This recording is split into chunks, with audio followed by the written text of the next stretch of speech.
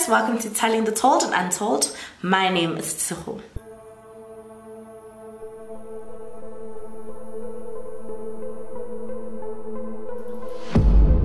Before we go straight into today's case, I do have to give you guys a content warning. In this video, we do talk about assault. I don't go into any detail, but still, if that's not something you think you're interested in watching, then this video probably isn't for you. So maybe you can watch some of my other videos or just wait for my next upload. On the 16th of March 2023, so a couple of months ago, news broke out on Twitter that a man resembling Thabo Bester was seen shopping at Sandton. This was just 2 months after he had supposedly died in prison. So in this video, I'm going to be telling you guys about Thabo Bester, his upbringing, and his crimes that landed him in prison almost a decade ago. Thabo Bester was born on the 13th of June 1986 at Chris Hani Borough Hospital as Thabo Bester. His mother, Macy Maria Bester, some sources say her surname is Magugula, had him when she was 16 years old as the product of a sexual assault, and when he was around 1 year old, she sent him to live with her mother because she was constantly working. Thabo is the oldest of 4 children, and his grandparents, Johanna and Abel, worked for the Lowe family for more than 40 years. They helped raise the Lowe's 4 children, and Thabo spent a lot of time at their family home. The Lowe's had tried helping Thabo however they could. They would help pay for his tracksuits and traveling expenses to and from school, and at one stage she had even asked the family to adopt him. Thabo said growing up he did what he could to survive and he made the best out of a bad situation. He said that he was left to take care of his alcoholic grandmother. However, the Lowe family said that his grandmother didn't drink that much. She only drank on weekends or like special occasions, so she wasn't the alcoholic that Thabo portrayed her to be. The people she worked for helped put him through school, but he had to drop out in grade 5, and he says the first time that he was sexually abused was by a man his grandmother had sent to circumcise him. He said that the man didn't do a proper circumcision and only gave him a small little cut, and then after that he sexually assaulted him. And when he was barely 10 years old, he claimed that he was sexually assaulted by one of his grandmother's friends, who apparently kept him locked up behind closed doors for almost a week and would constantly sodomize him. And because of this, he had to go to hospital for surgery on his rectum. He also claimed that he was molested by various family members, and he says by the age of 12 he was fending for himself. He was living on the streets with other runaways and orphans, and they would just try and see day to day and just live.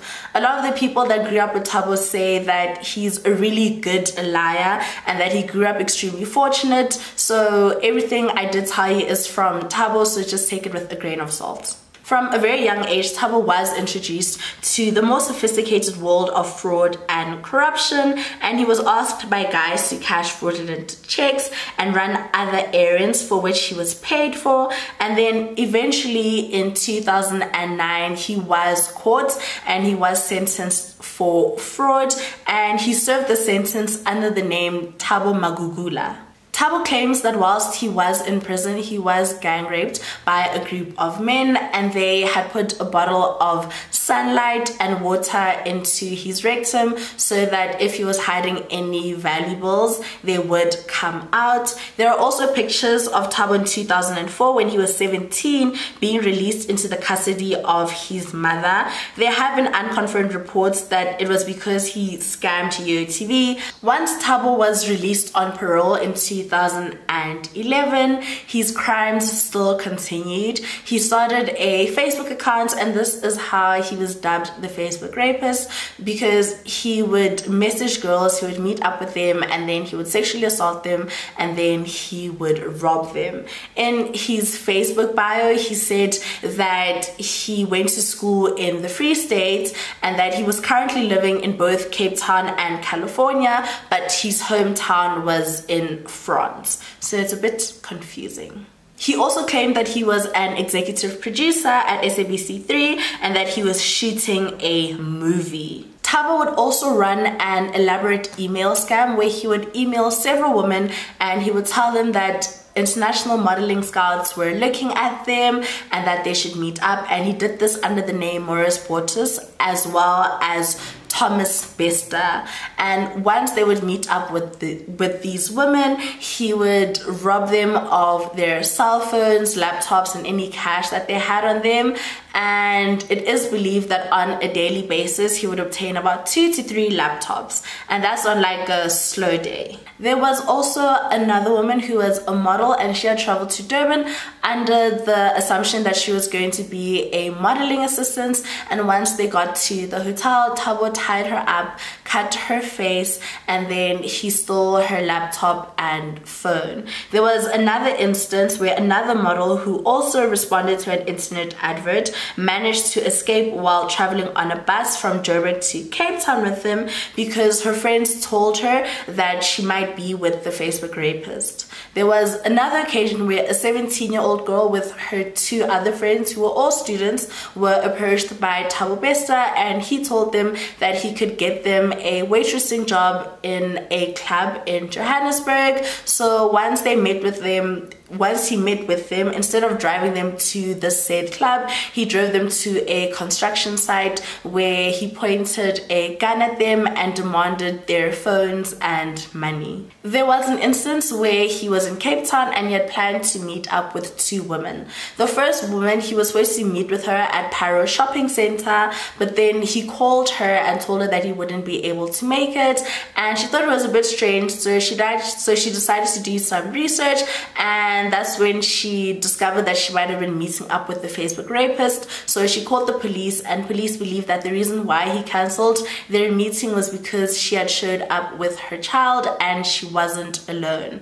There was another case where he was supposed to meet with this woman at the one and only hotel at V&A Waterfront, and she grew a bit suspicious, so she went to the nearest police station to ask if it might be the same man that they were looking for, but they didn't know anything about the case. She then somehow managed to get the numbers of the investigating officer, and he told her that it was Thabo Bester, the Facebook rapist, and under no circumstances should she meet up with him.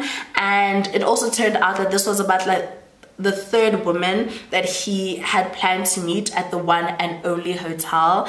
And once they looked through CCTV footage, they saw that whilst he was walking through this hotel, like, he had no care in the world. He would look at the CCTV camera and, like, you know, almost like taunting the police, like, look at me, like, I'm not scared of you. His other crimes in 2011 include him going to a club called ZA in Greenpoint in Cape Town, and he basically told the manager that he was an ANC member and he wanted to book the venue. He said he was planning Mandela's birthday bash and that he wanted their account number so that he could deposit about 40,000 Rand into their account, but then the manager told him that that's not how it works, and then that was the end of it. The guy later realized that Thabo was wanted by police after seeing his photo in a newspaper. There was another time that he wanted about 10 women to do promotional work, so they all gathered in front of ZA, the same club in Greenpoint, and they got onto a bus and they drove from Cape Town all the way to Joburg to a B&B in Rivonia. And once they got there, things went a bit sideways, and this was because police arrived. And this is because the staff realized that Thabo had been there before and he hadn't settled his bill from the last time. So that's why they called police. And once Thabo spoke to the police, he was very kind and friendly and told them that it was just a misunderstanding. He also seemed a bit embarrassed. So he paid his 2,000 Rand bill that he owed this B&B, and then he told the girls that it was just a huge misunderstanding and that they were going to go to another hotel in Sandton. And once they got to the hotel, he told the women that they had to leave all their phones and laptops to be screened for the ANC event the next day, like security purposes.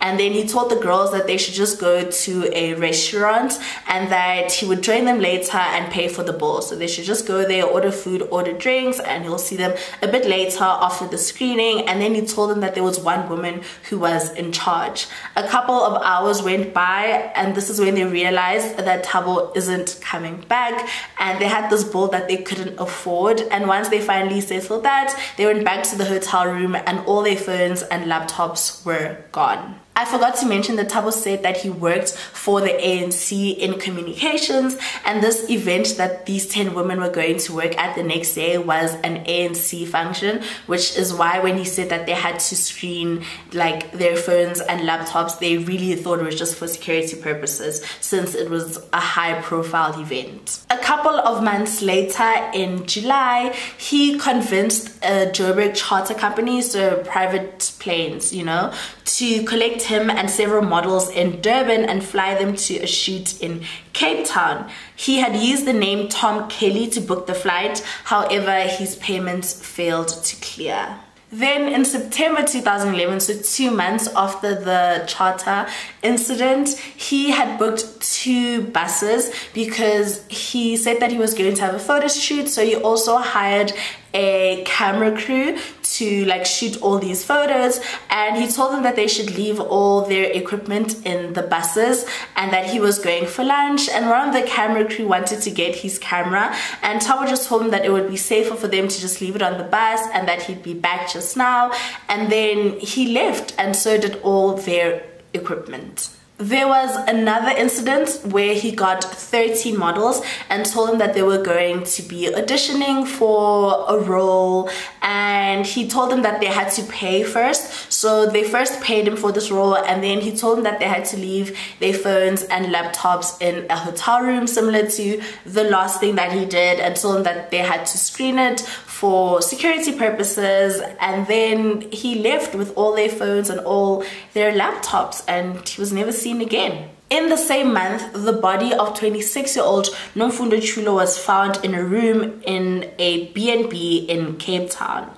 According to Thabo, the 2 of them had met in January, so about 9 months earlier, at BMW in Sandton, and this is because Nomfundo worked at BMW, and at the same time Thabo went there so that he could buy the new BMW 1 Series. And he said once they saw each other and they started speaking, there was like a mutual attraction. They really liked each other. The only problem was that she lived in Joburg and he lived in Durban, but they still continued like an intimate relationship. It was kind of like long distance. They would talk all the time on the phone, like literally every single day, phone calls, SMSs.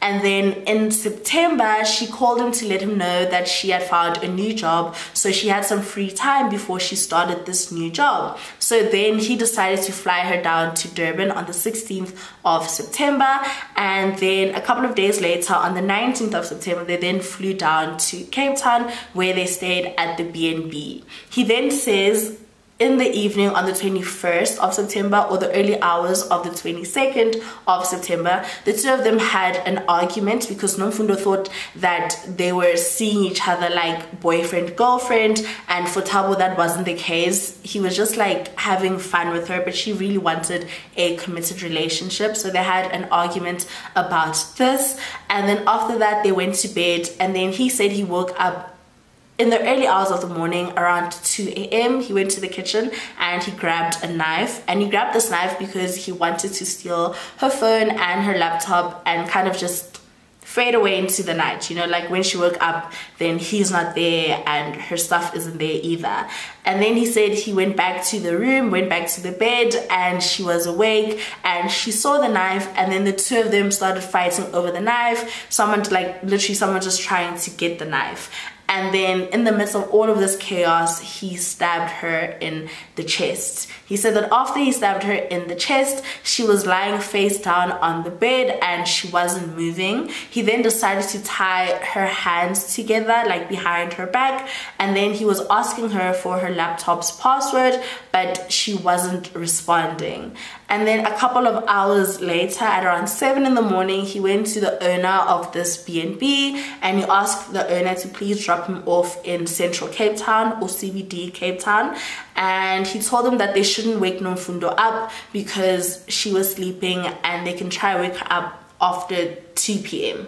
The owner then dropped Thabo off, and then he went back to the B&B and just continued on with his day. And hours literally went by, and now it was around 9 p.m. and he realized that Nomfundo still hadn't come out of the room, and this is when he decided to go check on her. And once he opened the door, this is when he found her bloodied body. They immediately called police, and once police arrived, the first thing that they thought that it was the Facebook rapist. And this was because apparently someone had said that Nomfundo had been promised a modeling job in both Cape Town and Durban by someone who resembled Thabo Bester, and some sources say that Thabo and Nomfundo were together and they were in a relationship, but other sources say that she just fell victim to him because he had promised her a modeling opportunity. Because all of this was happening, the Hawks then announced that they were looking for Thabo Bester in connection to more than 30 cases, including rape, theft, robbery, kidnapping, and fraud. They also discovered his many Facebook accounts, and all of them had different aliases, and his aliases included Thomas Bester, Tom Bester, Thabo Tom Bester, Tom Kelly, Thomas Kelly Bester, Thomas Beta, TK, Thomas Kelly Young, Thomas Magugula, Thabo Magugula, Kelly Johnstone, Rufus Mahopo, and Tom Rufus Reddy. Because officers had found some of his aliases on Facebook, police then decided that they were going to target him through social media. So they were going to create profiles of young women, like young women as a profile picture, and then try and lure Thabo Bester out so that they would finally be able to arrest him. And things were going really well until the media broke the news about what police were planning to do. And obviously Thabo saw this, and because of this he had cancelled all of his meetups. Whether it was all his meetups was just the police or like all of them in general, with all the women that he had been speaking to, he cancelled all of them. So police's best lead was just gone like that. They also tried to trace his cell phone number, but he had over 100 SIM cards, so they literally couldn't pinpoint which one he was using at the time. So that just proved to be another challenge on its own. On the 5th of October 2011, police officers received a phone call that a man had kidnapped a woman. It was a completely different case. It had nothing to do with Thabo Bester, and they managed to track down both this woman and the man who had kidnapped her. This happened in Alberton, and then he appeared in court, and 2 days after he had been arrested, he called one of the investigating officers into the Facebook rapist, and this is when he told them that he had been arrested. And this is how they discovered that they had actually arrested Thabo Bester, one of South Africa's most wanted men at the time. Turned out that 4 days before his arrest, on one of his many Facebook accounts, the one under Tom Kelly, he had written a post. I'm going to read it to you word for word. I'll also put it on the screen so you can read along with me. The English is a bit dizzy, but I think we'll understand. He said, "The story running up and down in SA, but 1 point and I have won. FB account, all the account that you run your story on is not my.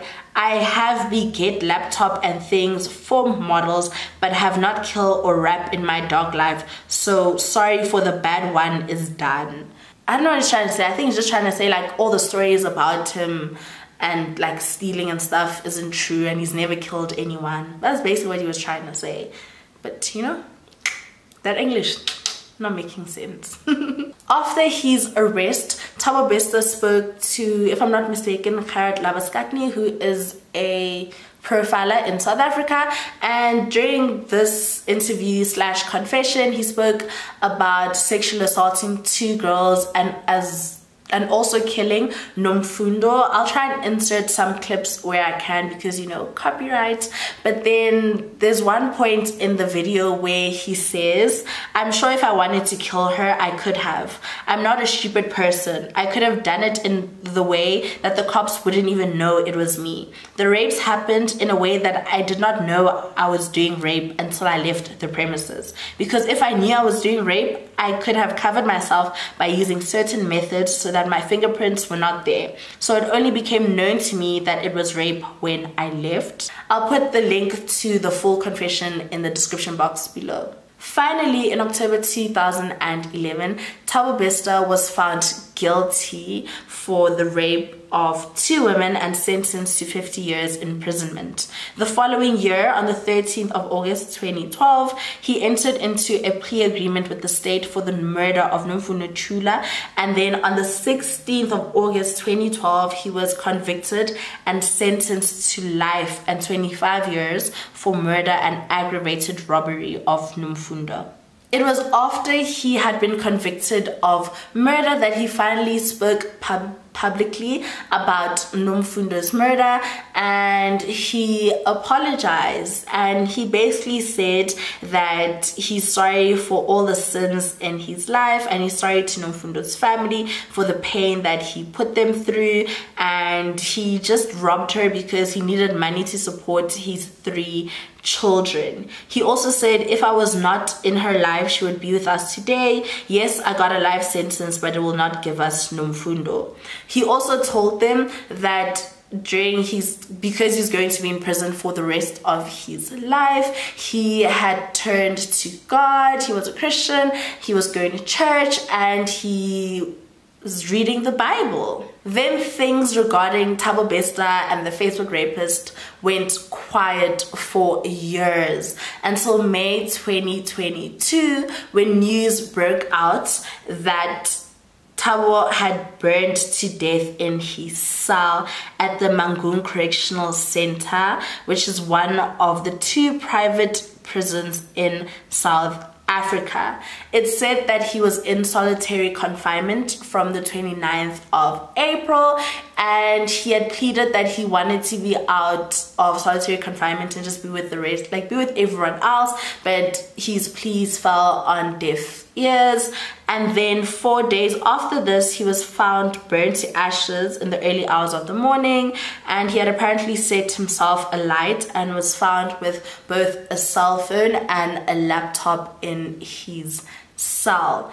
It said that he was seen the night before around 10 p.m. before the guard switched off all the lights, and when he was found, there was a mattress on top of him that had been completely burnt, and his body had also been burnt beyond recognition.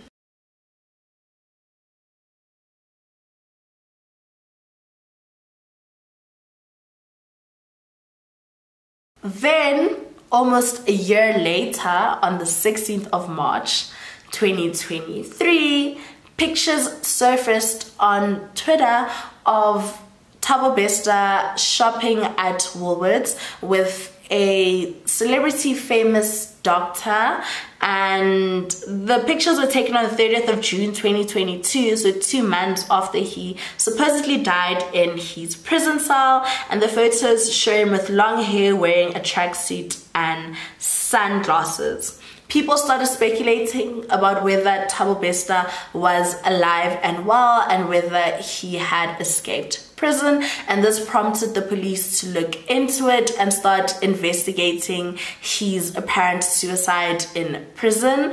Post-mortem conducted on the body that was found in his cell revealed that it was an adult male with blunt force trauma to his head, and the post-mortem report also revealed that there was no smoke found in the body.